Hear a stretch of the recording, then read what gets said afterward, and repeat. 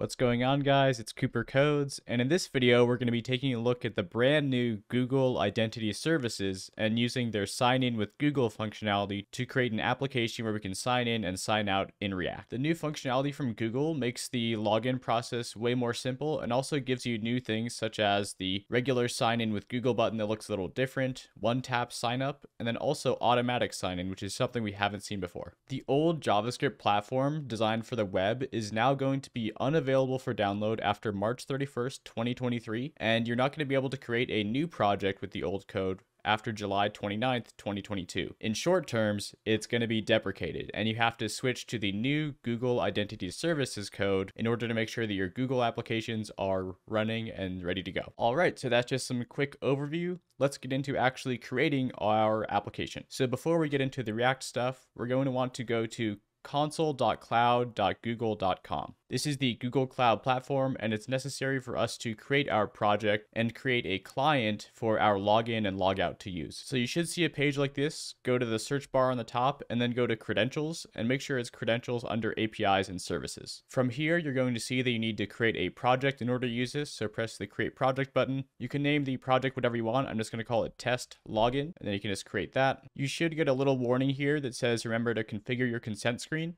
If it's not showing this, look up OAuth consent screen and it will bring you to the same place. So I'm going to press configure consent screen here. The OAuth consent screen is that little screen you see whenever you log into a page using Google. It will say, do you want this website to use your profile picture, email, whatever? And the consent screen exists so it can ask specifically, do you want it to access your YouTube, for example? Do you want it to access your Google Docs? So for our user type, we're going to do an external user. Press create, make an app name. I'm just going to call this test login again. And then you need a mandatory email for these here. So just take an email that you can use. You're also going to need a mandatory email under the developer contact information and then press save and continue. Since we're just using Google authentication, we don't need any scopes to any APIs actually. So we can just press save and continue here. Then your test users are super important. When testing your app locally, you have to have the email you're attempting to log in show up in these test users. So I'm going to use an email, which is going to be my test user I'll use later in the video. It'll be deskspacing@gmail.com. But if you try to log in with any other email, it's not going to work when you're in the testing or local stage. So once you have the emails you want to log in with locally during your testing,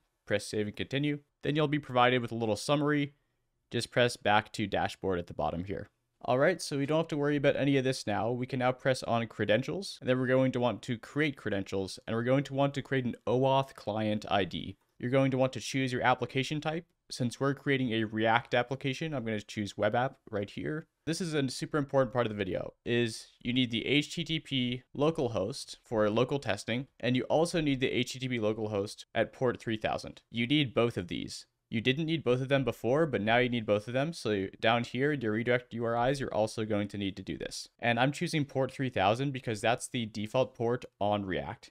If you're watching this video, maybe using a different framework or just using a different port, whatever port you're testing locally on, let's say it's 4000, make this localhost 4000. I'm just going to name this web client 1 for now, and we can press create at the bottom. So you're going to want to take your client ID and your client secret and save these. I believe the client secret's only showed once, so you seriously want to make sure that you get your stuff here, but you can always find your client ID again. But save this somewhere where you have access to it later, because I'll tell you guys to go grab your client ID later. Once you have the client ID, that's all we need from the Google side. So now let's get started creating our React application. So I open my VS Code to a fresh new folder, and you can use whatever terminal you want, whatever text editor you want. It's not going to really matter here, but go to an empty folder and say npx create-react-app. I'm going to name our React app client for this video. And this video assumes that you have npm installed, and so if you don't, look up npm install online. It's a relatively easy install, and it will make it so you can run stuff like npx create react app in your terminal. Once that is done, I'm going to cd into my client in my terminal, and then I'm going to open up the folder over on my text editor here. First thing that we're going to do, which is a super important part of this tutorial, is we're going to go into the public file, and then we're going to go into index.html. This is the boilerplate HTML of your React application, and generally your entire application sits inside of this div id equals root. But if we want to do things like include outside scripts to our React, what we can do is we can then change the head of this HTML. There is a script provided by Google, which is this. I'm going to put this in the comments so you guys can copy paste it. But Google specifically asks you to have this script, and it also asks for a sync and defer to make the script load faster. So once you put the script in, make sure to save the index.html, and that is all we will do to edit this file. So now we can close up that public folder, and now we can go into source, which is generally where we do most of our React development. And we can go into app.js. So as normal, this is just the regular app.js. You have all of your header HTML code in here, or JSX code. We can delete the entire header because we're not going to deal with this boilerplate for this application. And so delete everything except that outside div. So the first thing we want to do in our React application is we want to initialize our Google client with our client ID, and we also want to initialize the button for logging in. This initialize code we only want to run once. And we can run something once at the beginning of our renders in React by using the hook called use effect. So we can go to the top and we can import, use curly braces, use effect from React. So use effect is a React hook that we can use like this. The first parameter is the actual effect that we want to run. And so we can do a function here, for example. And we can do the syntax like this. So this first parameter is a function, and the second parameter is just going to be an empty array. The in-depth React look at this empty array is that if anything in this array changes, it's going to run the use effect again. But we only want this use effect to run once, and so we just put nothing in the array and it will only run once in our application. So this is kind of strange syntax if you're not used to React, but since we're using an outside script, we're going to want to put a comment at the top here. It says global Google. This is because this Google object is coming from the script in our HTML, and we can do things like google.accounts.id.initialize is one of the functions that we're going to be using. But our React application doesn't know that Google exists.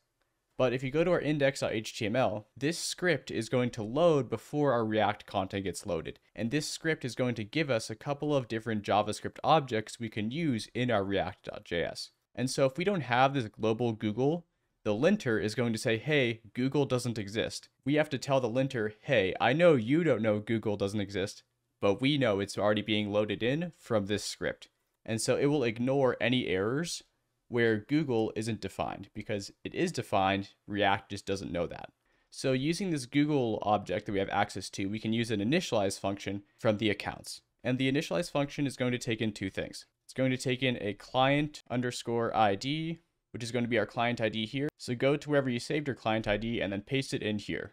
It's also going to take a callback function as its second parameter, which pretty much means that if we ever do a credentials, or if someone ever logs in, what function do we want to call? So I'm going to call this function handle callback response. This is a function we haven't made yet, and so I'm going to create it up here. Function handle callback response. It's going to take that response as a parameter. And so now we have access to the response if anyone tries to log in using our Google client in React. The Google accounts also has the functionality to do things like this, Google accounts.id.render button. Then you can tell it the actual DOM element you want. So I'm going to say document.getElementById, and I'm going to say sign in div. We will make this in a second. And then you can pass in parameters as to the theming of the button. So I'm going to say theme. We're going to do an outline button, and the size of the button is going to be large for our case. So inside of our app, we can then do this. Make a div with an ID, and we can make it equal to sign in div. So this is where our sign in button is going to live. And so let's do this. So we have this response, and this response is coming from documentation from the Google Identity Services. But one thing we know from the documentation is that there is an encoded JWT ID token, and you can grab that by saying response.credential. All right, so now we have our client initialized. We have a button getting rendered.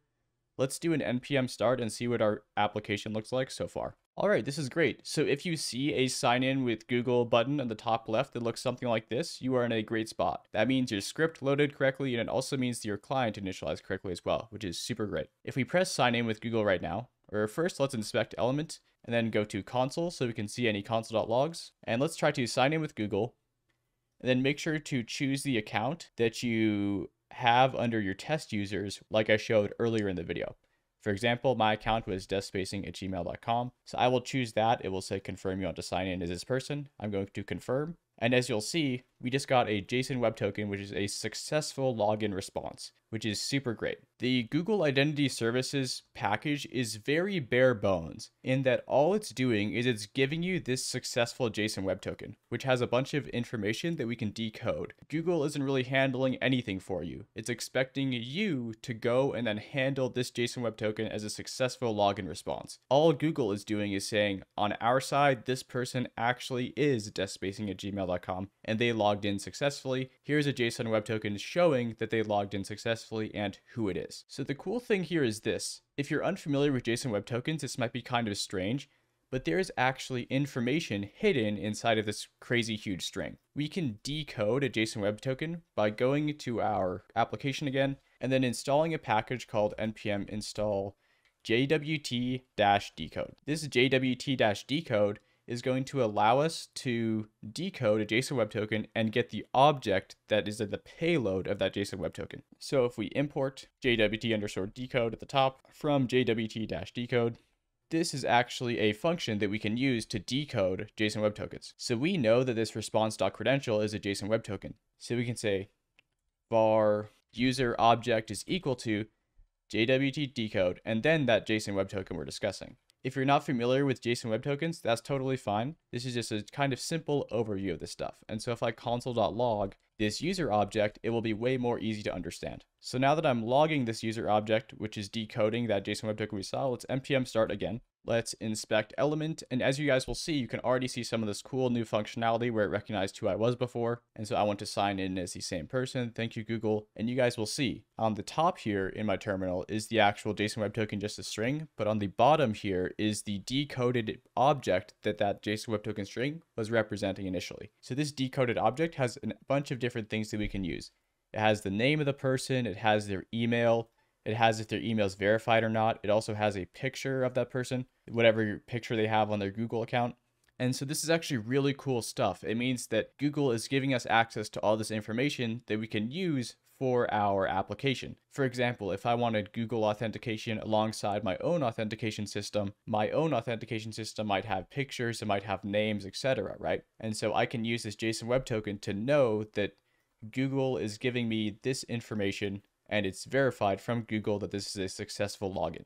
So we're successfully logging in, but we're not really storing anything. So let's get into that. What we can do to store this stuff is we can use a state in React. So I'm going to import useState at the top here. I'm then going to make the state of a user. So I'm going to say const user and then set user is equal to useState and then an empty object. So useState gives us two things. It gives us the user, which is the actual information, an empty object, and then the setter, which would be the set user function. So if I wanted to set our user as this user object, I would go down here and I would say set user, and then the user object here. I think it's super important to understand that I'm just using a state as an example. If you have a more full stack application or using React is one of your main ways to log in, you're probably going to want to do something like a more global state or something like a Redux to manage this user object. State isn't designed to be used across different components in a super easy to use way. And so whatever your authentication system is outside of Google, you should use whatever that is, whatever it's a cache, whatever it's something like Redux, whatever that is, use that instead of the state. But state is still usable and it does serve a purpose in saving the user's information for this case. So now this user object is getting set to this user over here. And so now we can make a kind of sign in and sign out functionality. So if we have no user, we're going to want to show the login button. So let's comment this out. If we have, let's see, if we have no user, then we want to show the sign in button. If we have a user, show the log out button. And so that's kind of the basic idea of this functionality. And so how do we know if we have a user or not?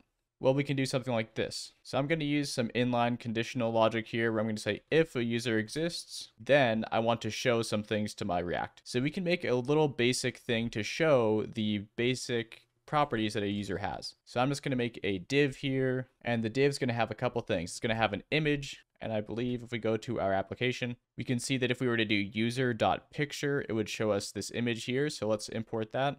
Where I can say source is equal to user.picture. So it should show that image. And then we can also make a little header 3 and we can say user.name. So if we go back to our React application, we should see this information on our page. Okay, so sign in, make sure you're using your test account, and boom, there we go. It's getting the profile picture and the name from our user, which is great news. So if a user signs in, we want to hide this button here. One thing we can do is we can show some pure JavaScript. We can go up to where we log in.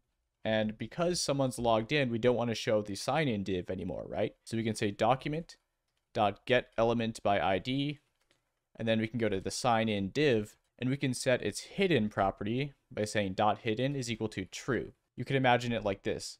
I'm logging in. That means I can't log in again, right? So hide that login button is kind of what we're doing there. And you can imagine when we create the sign in functionality, we want someone to sign out and then show the option to log in again. And so we can use this line of code somewhere else as well. So let's go back to our application, refresh, log in again, and we should see that the button has disappeared. So this is great news. This means that when we have a signed in user, we're not going to be showing that sign in button still, which is great stuff. But now we have to go and create our own sign out button. So we can go down to our code here and we can make a little button for signing out. I'm going to say button on click. I'm going to get the event from the click, and then I'm going to point that event to a function we will make called handle sign out. This is a function we are going to make ourselves. Sign out for the button here. So let's go make this handle sign out function. We can go up here, handle sign out. We can just get that event. I'm not sure we're going to use it, but I'm just showing you guys that's a possibility if you have a different use case where you might need that event. And so inside this handle sign out, we are managing our cache locally with this state here. And so one thing we want this to do is, okay, if a user wants to sign out, we're going to then set that user to its empty object again. This empty object pretty much is saying if our user is an empty object, we have nothing signed in, we have no person. And if they sign out, we want to show the sign in div again, right? And so we can say, take this line of code from here, and instead of making hidden true, we want to make hidden false, which means we're going to show our sign in div so they have the option to sign in again. So let's go back to our application, and we're going to see sign in and sign out at the same time. Just for now, we're going to change that in a second, but let's sign in here, use your test account. Then we should be able to press sign out, and boom, it's going to show you the sign in button again, which is great news. This means we can sign in and kind of sign out at will. But there's an issue. We don't want the sign out button to show alongside the sign in one. So let's go make some functionality to React to make sure that doesn't happen. This is a little complex, but hopefully I can keep you guys here. So if our user object has any properties, pretty much means if our user object isn't empty, that means we have a user, and that means we want to show our sign out button. One thing we can do here is object.keys user.length doesn't equal 0.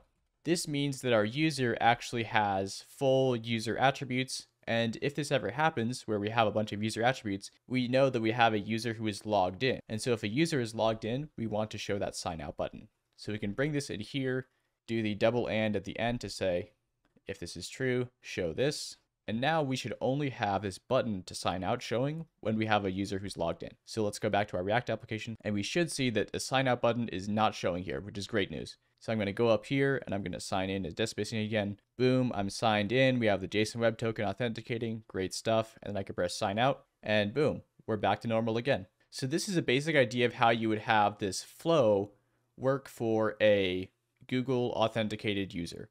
There are some really cool things you can do, such as this one tap dialog is what Google calls it. I don't know why they call it that. But when we load the page for the first time, we can prompt the user to log in easily. So we can say google.accounts.id.prompt. So this prompt is going to show a little prompt to the right where it will show some accounts you have recently logged in as, or just some accounts you have in your like Google Cache if you're using like Google Chrome, for example. And so you put this prompt and then restart your application. As you'll see, it's prompting us on the right here to log in. And so if I log in through here, like this, it's going to verify.